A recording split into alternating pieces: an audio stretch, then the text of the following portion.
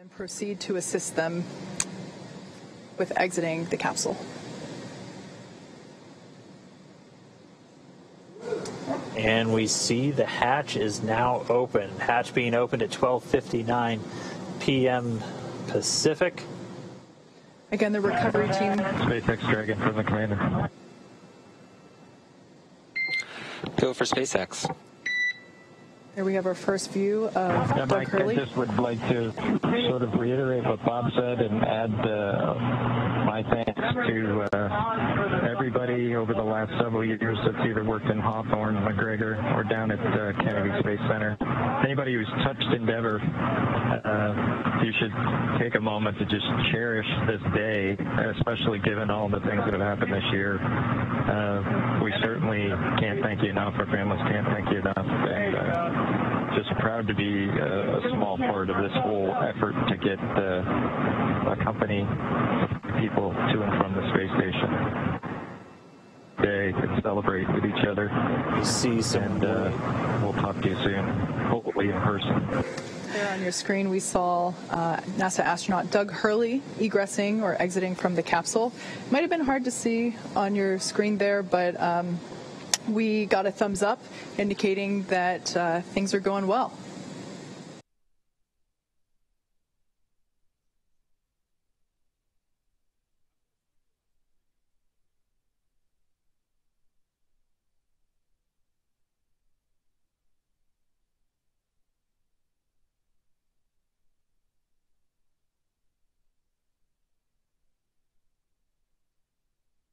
Вот, видим командира КТО, команда техобслуживания. Потом, так, кого мы сейчас... Кох.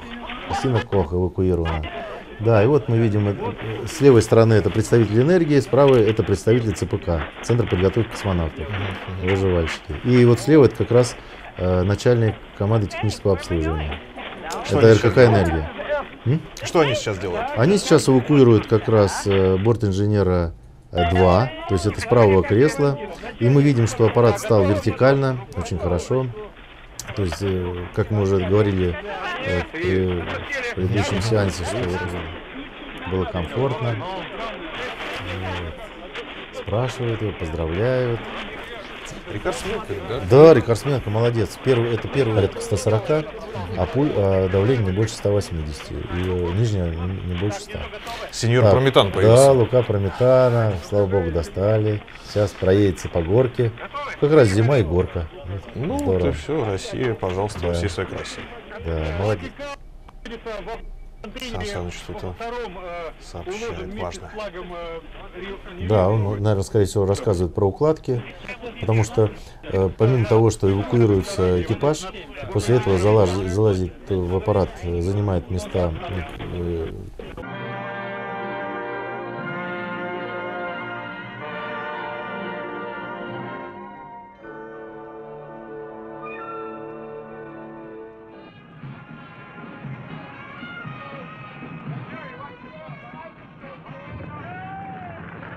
After 2 months and some 24 million miles, the scientific journey had ended. They were home, back in Earth's gravitational pull. Subjective feeling, I think, was one where your legs feel strong enough, and it doesn't feel like it's too heavy to move your body around. But I think your lateral balance is sort of funny. We didn't seem to have much problem with wanting to pitch forward or backwards. It was mostly the sideways correction. It would take a couple of days for the crew to regain their steadiness, a normal part of the readaptive process. Many hours of medical tests would follow in which all data would be within normal limits. Long-term medical effects would take several weeks to analyze. But for now, they felt well. Their spirits were high, and they looked forward to home and family.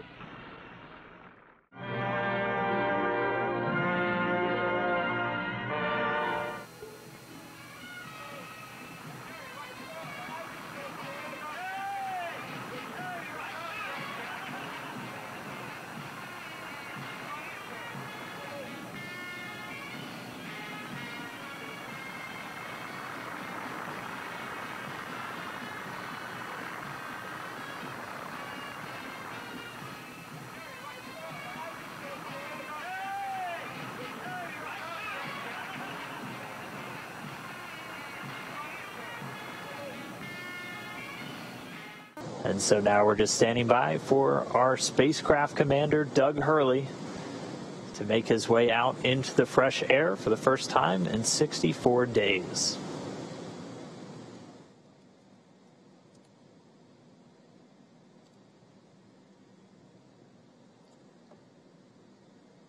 All right, so they're getting set up, and we should see spacecraft commander Doug Hurley making his way out of the capsule.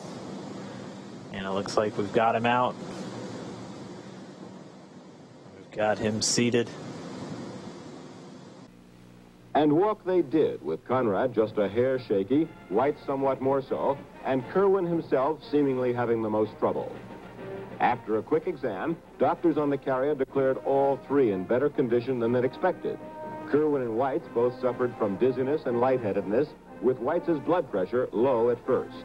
But all three seem basically all right. They'll remain aboard the carrier until Sunday morning when it docks in San Diego. All three of the astronauts, Kerwin, White, and Conrad, were feeling a bit woozy. They wobbled as they walked along the red carpet. Immediately, they were led to a laboratory, no speeches, to begin a series of intensive examinations. After a quick check, one space agency doctor reported they looked quite good, far better than I had personally suspected. When Conrad gets home on Sunday, a new member of the family to greet him, a new puppy, a gift from his mother-in-law, the pup's name, Splashdown. Morton Dean, CBS News, New York.